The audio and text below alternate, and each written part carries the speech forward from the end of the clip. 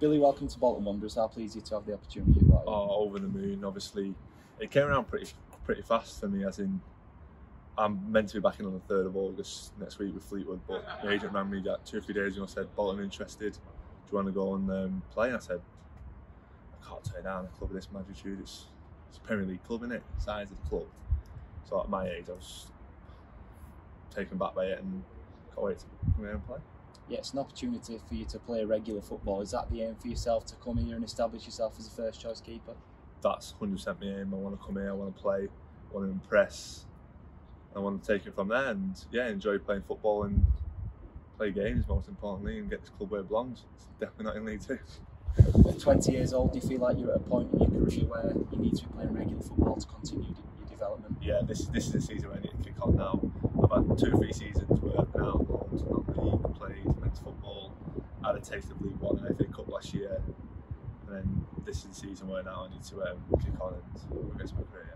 You've touched on it a little bit already, but how did the move come about when you heard about the interest? How keen were you to get it done? Well, I knew end of the season I wanted to either kick on at Fleetwood or go on loan somewhere, and then obviously tell my agent and then that 2 or 3 days ago it was just, I don't know, when the agent rang me say, "Oh, there's interest at Bolton, are you willing to go and play?" And I was just like, no brainer. Obviously this club in this size of the fan base it is now, at my age it'd just be a brilliant place for me to kick on. So it was 2 or 3 days ago it came out.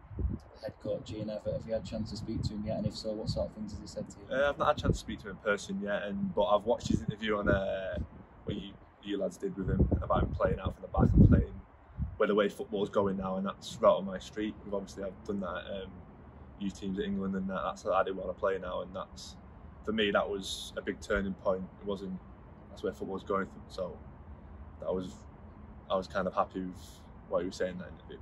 You spoke about the magnitude of the club. You're obviously a Northwest lad, so you know all about this football club. What do you know about it already?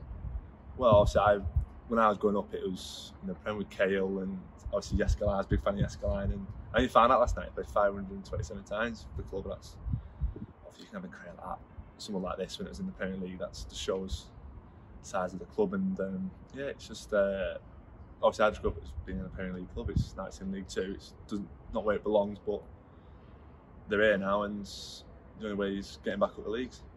You've had a sort of handful of appearances for Fleetwood, but you played for Chorley just up the road in the National League last season. Do you feel like you're ready to sort of make that step up into the Football League and play regularly in the Football League? Yeah, that was Chorley was a very good big learning curve for me. As in, that league is 3 or 4 part-time, most are full-time club. You could tell the difference, and obviously Chorley was a part-time club. So me as a goalkeeper, that was a massive thing for me going out there, because I had a lot of work.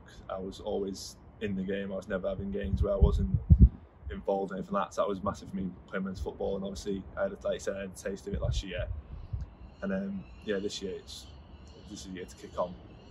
I imagine you're looking forward to joining up with the group and getting into pre-season training and getting into the games.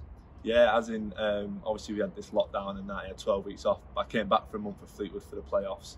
That was good. Now I've had another 3 weeks off. I just can't wait to get going, meet the lads, and just crack on. There's only 4 or 5 weeks now until the season starts, and plenty of time, and I want to start the season getting back into the flow of football, like some normality.